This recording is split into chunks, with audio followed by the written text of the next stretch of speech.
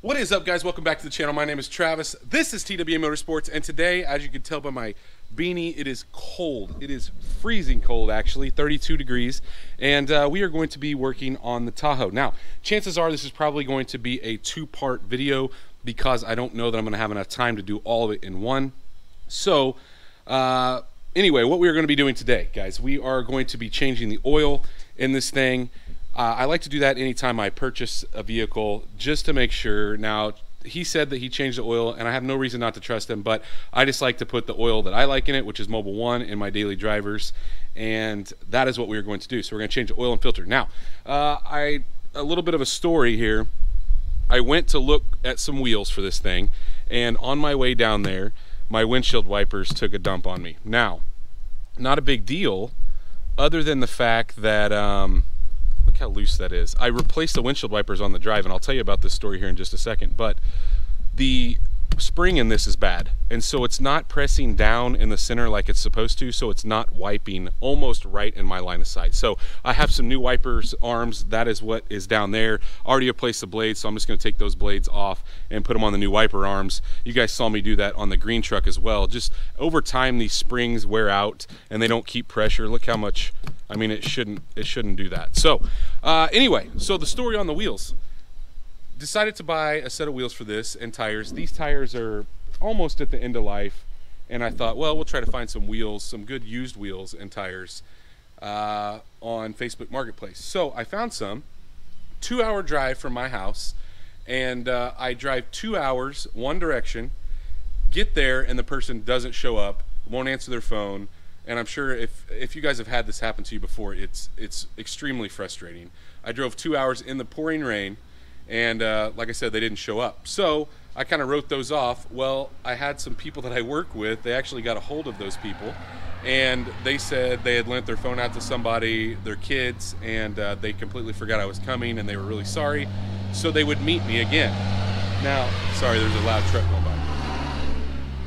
This guy met me. Now, here's where this story is even more crazy. So I gave him a price on the wheels. He was asking 800 bucks, okay, wheels and tires. And I'll show you what happened here in a minute. But I offered him 600. He said he would take it. I get there, the wheels are not in real great shape. So I told him I didn't want them.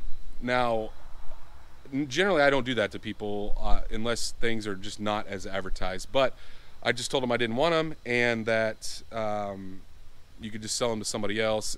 So I left. He calls me like 5 minutes later and asked me what I would give for them. So I offered him 300 bucks. And I told him, I said, you could probably sell these for 500. He didn't care. He needed the money. So he took 325 is what we settled on. So let's look at what I bought. They're actually in the back here. This is my parts hauler right now. Wheels and tires, and the tires are in mediocre shape at best, but the wheels, I'll pull them out here in a second so you guys can see them, but they are 22-inch Cadillac chrome wheels. And what kind of turned me off to this is the fact that, look at the chrome peeling off the wheel on the inside. You can see it flaking off. And I know from experience that that's just going to go to the face of the wheel. So you can see it's already made it here. And so that's why I walked away. I didn't really care to, I didn't really care to have a set of wheels that are going to peel. I'm going to be driving this thing in winter. As you guys know, salt is really hard on these things, so I just told him I didn't want them.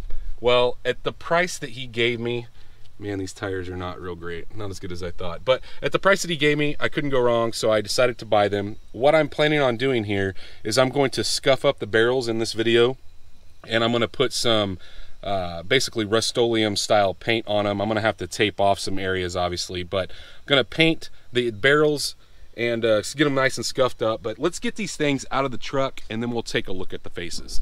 These things are like ridiculously heavy. They'll probably give me like 5 miles per gallon less mileage. I don't know, guys, these tires are pretty shot. I may end up doing something else here. Well, we'll get them unloaded anyway.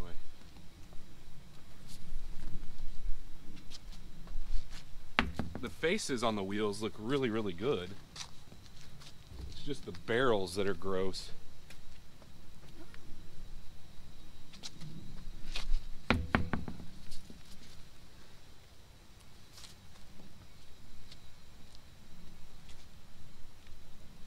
always put a towel down too. I don't want my interior all trash. Golly, those are heavy. All right, now that I got that off there, we'll show you guys the faces. So now that they're out of the truck, let's take a look. And look, guys, you see that chrome? The only issues with the faces other than that chrome part is this one's got a little bit of a bend here. It's not gonna affect anything, but I'm pretty sure, guys, I'm just gonna sell these. The more I look at them, the worse they look to me, and the tires are shot. They're, you can see they're cracking, and I'm not one to put, I had a blowout one time, and I am not one to put used tires on a truck very often unless they're in really good shape, like a fresh set of takeoffs. So I think what I'll do is I think I'm gonna clean them up a little bit and just list them back for sale. But that brings me to, obviously we're gonna get to the oil change and the wiper here in just a second, but it brings me to talk about what am I going to do. I wanna get a different set of wheels and tires for this truck. I've got a couple other sets located, guys, but what I'm thinking is, ever since I got the truck painted here, I've been going back and forth on getting a chrome or at least a polished set of wheels to really match the chrome bumpers on the front and back. I actually think that would look a lot better than the satin wheels that are on it. I like the satin wheels on a maybe a car that doesn't have as much chrome. So what I'm thinking is maybe I should just take those wheels, get some different tires, and put them on this. So let me know in the comments what you think about that, and then we'll just find a different set of wheels for this truck. I'm pretty sure that's what I'm going to do at this point. I was really excited about finding these because they go for a pretty good amount of money. $800 was a deal for just wheels. Maybe not a deal, but $600 for sure was a deal for just the wheels. And for what I paid for them, obviously I don't think I'm hurt. I'll definitely be able to get my money back out of them. But let's go on. We'll move on. I'm going to push these out of the way. Like I said, I think I'm just going to clean them up and list them for sale. But like I said in the comments, let me know what you think about that. Maybe swapping those wheels to this. These are a 17, and I really wanted a 22 because on these big cars like this, a 22 just fills it out a lot better, makes it look a lot nicer. But a 20 would look better than the 17 that I've got. But I don't know, guys. Let me know what you think. I'm going to pop the hood open. We're going to get into the car and we'll talk about getting the old oil out of this thing.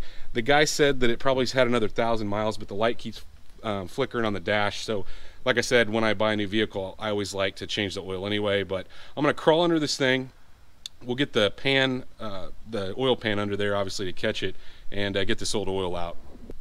Well, now that we have this thing lifted, the downside to like these Z71s, they have a ton of like plates on the bottom. So I just lifted on that front cross member up there, and there is a piece of plastic, but I didn't take it off. I just lifted around it. It doesn't put much pressure on it, but there is metal underneath it. So I do have some jack stands under here for all those people that think I don't work safe.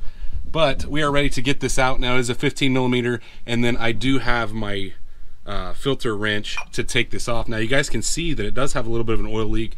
We are really not going to concern ourselves with that because, well, that's a huge undertaking to fix an oil pan gasket in one of these. You got to pull the motor. Well, that would be the easiest way anyway. But I'm going to go ahead. We're going to crack this loose, let this oil drain out. Now the engine is somewhat warm. That is the way I like to change my oil.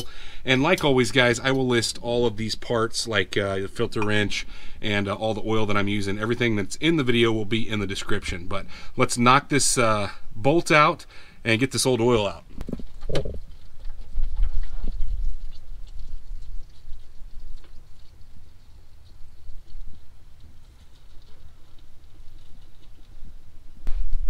Now that we've got the oil mostly drained out, one cool thing that GM does is they put the filter really close to the pan on some cars. And holy cow, whoever put this on put it on tight. I may have to set the camera down and loosen it up. This is no lie the tightest I've ever seen an oil filter put on. It was absolutely ridiculous, guys. I had to wrench on it for quite a while to get it loose. Once we get that off, don't tighten your oil filters that tight. There's no sense in it. I don't know if they felt like they put it on with an impact. It was so tight. I'm gonna let this drain out. We'll get that filter out of the way, and then I'll go grab the new stuff. Now that the filter's off and it's pretty much drained completely out, I like to clean the surface off up here with just a towel. And you want to make sure that rubber gasket's off. I know I tell you guys this in every oil change, but as tight as that one was on, it'd be pretty easy for that to stick. But once we get this all cleaned off, probably should clean the whole thing, but I don't really want to do that. We're going to get the new filter in place, and before I do that, I always like to put a little bit of oil in the filter. The way it sets, you have the ability to pour some in the filter. So I pour as much as I can in the filter, and then I put a little bit on the rubber ring. I'm going to attempt to do this with one hand. Hopefully it doesn't fall over and spill, but my luck it will. So as I said, I pour this till it's just about full, just so it's not completely dry starting, and then I put a little bit around the rim here, and we'll get this screwed into place. Not nearly as tight as the last one, but in place nonetheless. Now we're ready to go back on. You don't want to fill it too full, otherwise you're going to spill it while you're trying to spin it into place. But you also notice that this is a longer filter than the last one, and like I said, I'll list this in the parts below, but this the longer one just filters better in my opinion. I just like the way it works. But once we get it into place, then we'll put the oil plug back in and we'll be good to go. Well, unfortunately the parts store had the wrong thing in the container, so I'm gonna have to go back and get the right filter. The part number on the box was right, but the filter does not fit. So I'm gonna go ahead and clean this off, and we'll get the plug back in place at least. That's the downside to ordering stuff, and maybe somebody returned it and just put it in the wrong package. But normally I order this stuff online, but I wanted to do this today, and so I dealt with using a local parts store. But get this on here, get it snugged up, not too tight there either. I won't show you guys me spinning this back on. I'll get that and we'll move to the top once I get this new filter in place. Well, as you guys can see, it's a little later in the day. I tried to order a longer filter from my local parts store. They didn't have it, so I'm just going to put the regular size on it for now. It's not a huge deal. I just like the extra filtering capacity, but I do like Wix better than the Delco anyway, so not a big deal. I'm going to put this one on. Now, I did, while I was waiting, get these wheels all clean, well, at least as clean as I can get them. I also scrubbed down the barrels, but you can see in a couple spots where they're peeling, but cleaned up pretty good, guys. Honestly, they probably would work. I just don't think I want to run them because I'm going to be using this thing in the winter. The salt and grime is going to be really hard on them, but let's go ahead and finish up this oil filter, and then we will get on to the wipers. Hopefully I'm not going to run out of daylight before all this happens. So we now have the filter tightened up, and we are ready to pour some oil in. You can see I've got my funnel in place. Also have a couple towels handy, and we are going to start with 5 quarts. So this thing calls for 5.5. Chances are we probably didn't get all of the oil out of it, so I always start with maybe a half to a quart less. And then once I get it started up, let everything circulate through, then I check it again. It is really cold today, guys. It's warmed up a little bit. This needed to be done. Like I said, it still showed 1,000 miles till it needed change, but the time was up, so wanted to do it. Alright, once we have the 5 quarts in there, we'll pull this out, set it aside. Just so you guys know, I always put some towels right here in the corner. Just gives it a spot to hold that and it not leak everywhere while I'm tightening everything up and checking it. So I'm going to go start the truck, and then we'll check it and see where we're at. Now we're here in the truck. And sometimes you'll get a low oil pressure while it's filling up, so don't worry about that. You'll watch the gauge. And there we go. You can see my change oil light, which we will reset here in just 1 minute. But looks good. I'm gonna go check it and make sure everything's good. And then we'll move on to resetting this. Very rarely when I short it a half quart do I have to add any, but we'll see.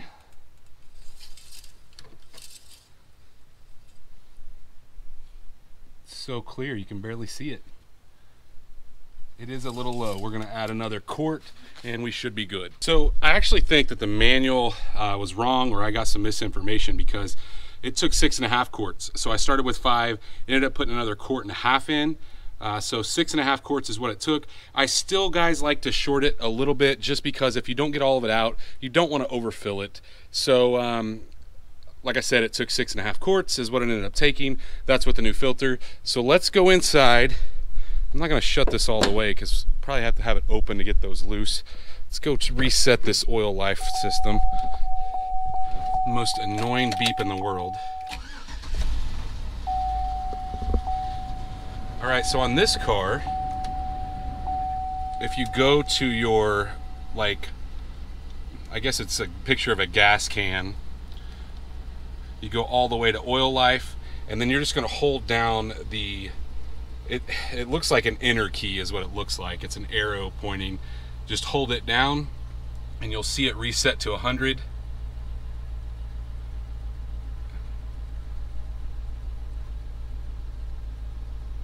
Maybe my key's not working.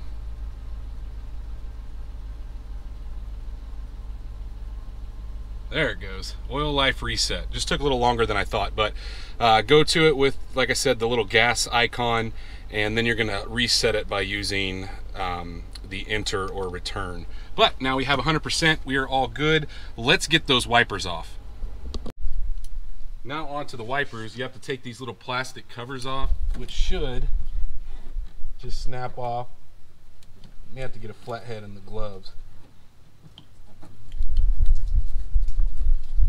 Yeah, I'm gonna have to get a flathead screwdriver. This one I took off before the glove was off, but it's a 13 millimeter to loosen this up. And if you have the original, windshield, there's markings on it to tell you where the wipers go in their down position. But if you don't, then you need to mark it with some tape. So just a piece of blue tape. Now, this one I think's been changed before from the looks of the way it's setting. We're gonna loosen these up, and then a lot of times, guys, I tap. I need to take this out. But I get a hammer and I actually tap on this with it threaded up, where I'm not hitting it really hard, just to give it kind of loosen it up a little bit. Just a small flat blade screwdriver should be enough to get this off of here.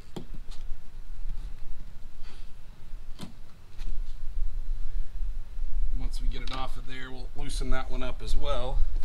This is way harder to work on than my lowered truck, that's for sure. A little bit of a reach here.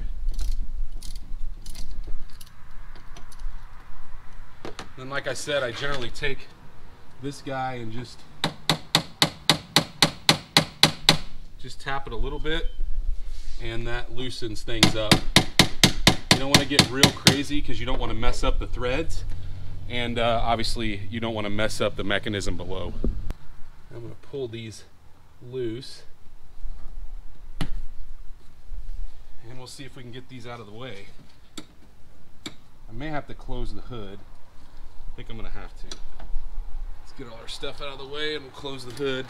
See if we can get these things off of here.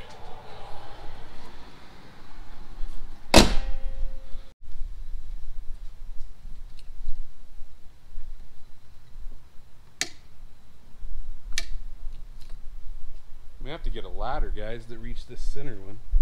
Neither one of them are real loose either. Man, these things are on here.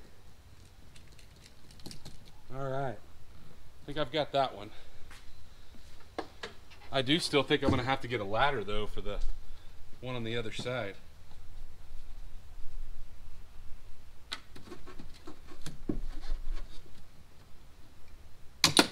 All right, that one's off. Believe me, this was more nerve-wracking on my green truck because I was really worried about scratching something. I don't want to scratch this either, but it's not as nerve-wracking. Let's see if we can get a bucket here. That'll help. Maybe we can get this thing to come loose.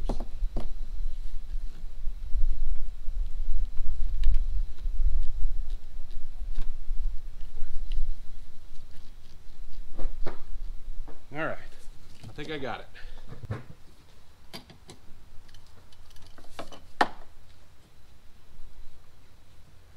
think I got it. Felt a little loose anyway.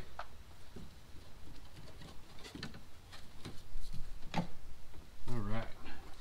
Now I just got to transfer these blades, which, man, they don't fit real great, over to the new ones. Now I got this off the old one, put it into place, and swing this shut. I don't know, I don't have a real brand preference with wiper blades, but I guess this fits okay. It didn't fit real well on my other arm, probably because they were worn out. But now I'm going to take you guys off the tripod and show you what I'm talking about as far as the markings on the window. You see those little black markings? Hopefully you guys can see that. There's one right there. That is where your wiper blade goes. So just depends on whether you want it on the top side or bottom side. Generally, the top of that would be the bottom of your wiper blades. So however you guys want to position them, but that is where they need to go.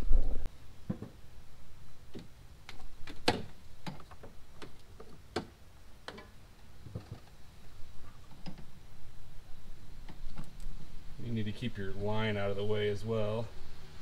We can always move it after the fact. You just don't want to pinch it. Now, once I get it where I want it, it's about right there. We can go ahead and tighten the nut back down on this side. I think that's where I want it. Actually, I'm going to move it down a little, where that's on the bottom side. Sorry if you guys can't hear me. I'm going to move it to where that looks a little better to me. Yeah, I think I like that better. I put the top of the wiper blade on the bottom of that diagonal, or that vertical line that you saw in the window. All we need to do is tighten this up, and then we'll have to obviously hook up our windshield wiper lines. But about that, this thing has a leak in the wiper blade, or the wiper tank, the fluid, and so I actually don't have any wiper fluid, but I'm still going to hook it up because down the road I might end up replacing that.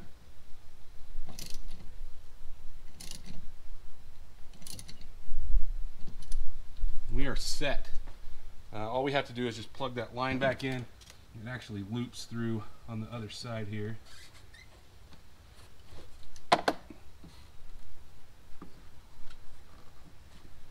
Try to take note of this when you're taking it off.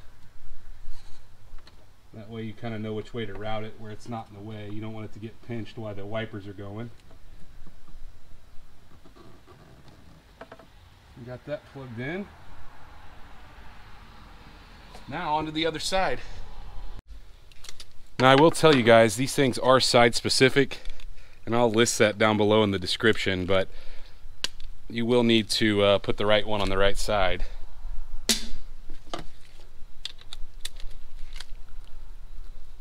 Fits way better. Hopefully this fixes my rain driving issues.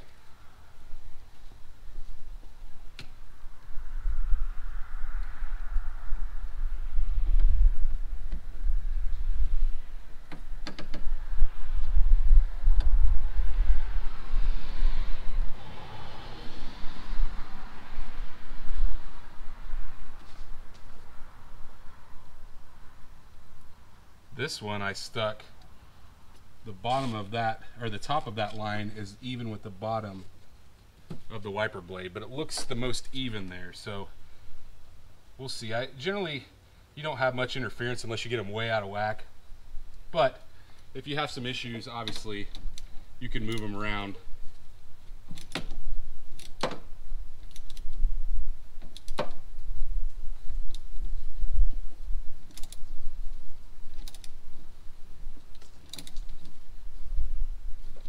We are set. Plug this line back in.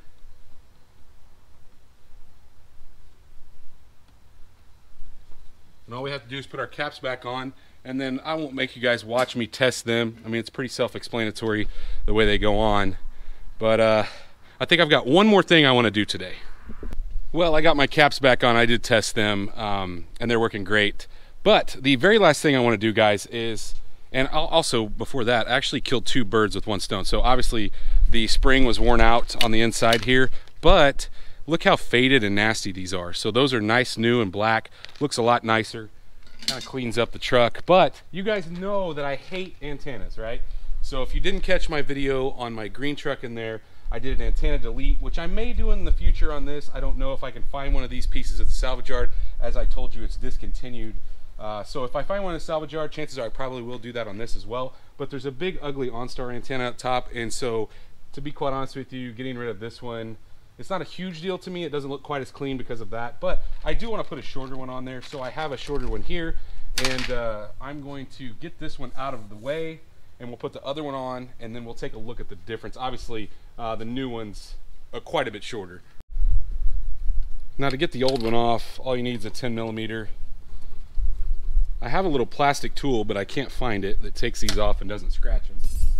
But chances are your new one's going to need an adapter, and most of the time they come with a couple different pieces. Little studs that screw on.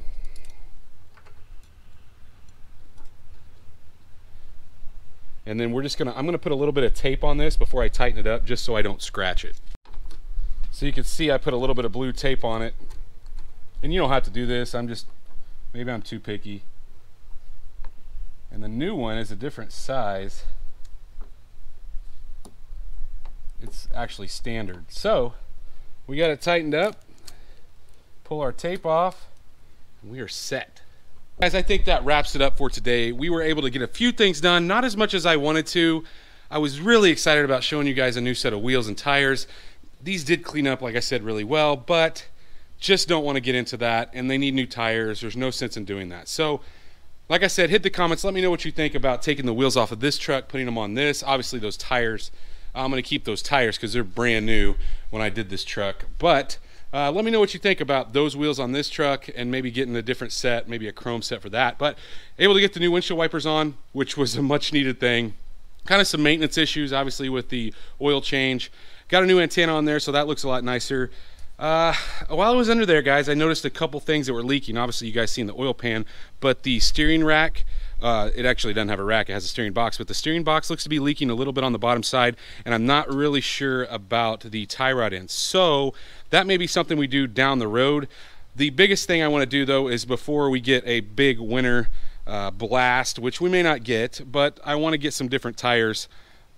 Look for that coming, because obviously we're going to do some different tires. I did not buy this thing for it to be a project, guys. I don't want you to think that this is going to take up a ton of time, but you guys did say you wanted to see some stuff on it, so I want to show you some stuff that I'm doing, and some maintenance stuff is what we worked on today. One cosmetic thing with the antenna, and like I said, if I'm at the salvage yard and happen to run across an Escalade, I might do the antenna mod like I did on my truck. If you guys haven't seen that video, I will link it right here up above. But guys, if you did enjoy this video, if you like this content, if you think I'm crazy for buying these wheels, I don't think I got a bad deal. I think I can make money on them. But smash that thumbs up button, guys. If you're not subscribed, I don't know what you're doing. You got to subscribe. We got a ton of stuff coming on a lot of different vehicles. So if you're not subscribed, hit the subscribe, ring the bell icon that we are notified every single time we drop a new video. And well, guys, stay tuned to see what we work on next.